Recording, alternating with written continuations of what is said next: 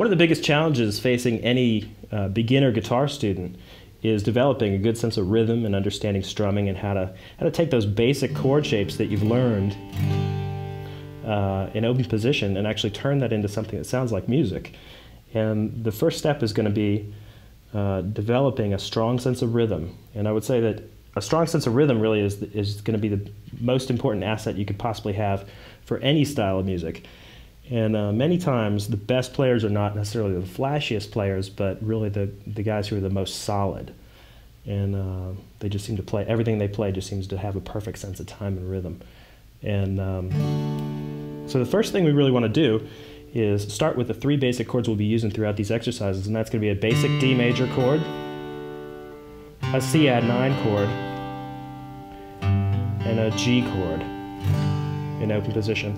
And some of these exercises are going to be very, very basic, designed for people who have sort of just gotten into guitar playing and want to understand how to keep rhythm. And the first thing that you really need to do whenever you play any musical instrument is relax your muscles. That goes for every muscle in your body, really, but especially, of course, your arms and your fingers and your hands. Rhythm really is going to come from a point of relaxation. And if you tense up your muscles, everything will kind of sound stiff and uptight, so it won't really work very well.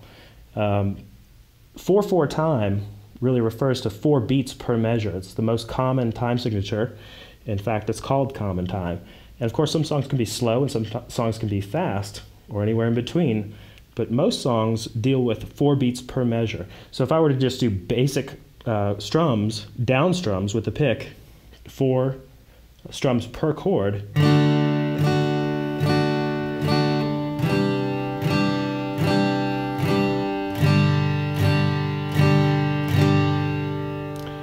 so that's not too exciting, obviously, as a rhythm, but it is solid. So that's the first step. If you're having trouble with that, just keeping basic quarter notes, that would be the first step. And you could just do an exercise where you're just strumming 4 D chords, 4 C add 9 chords, and go ahead and strum 2 measures or 8 strums of the G chord. So it'll just sound like this.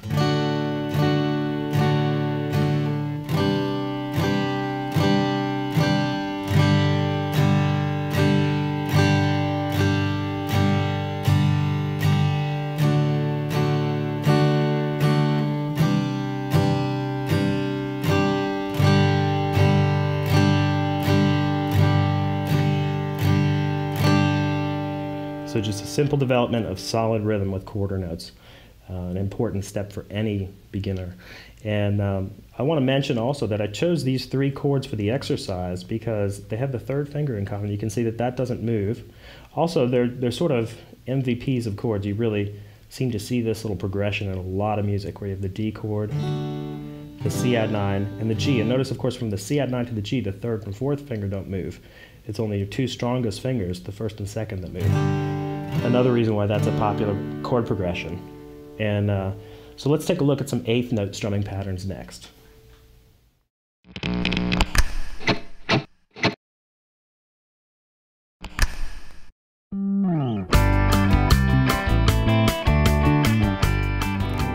G chord, C chord, A minor, and D chord make up the song.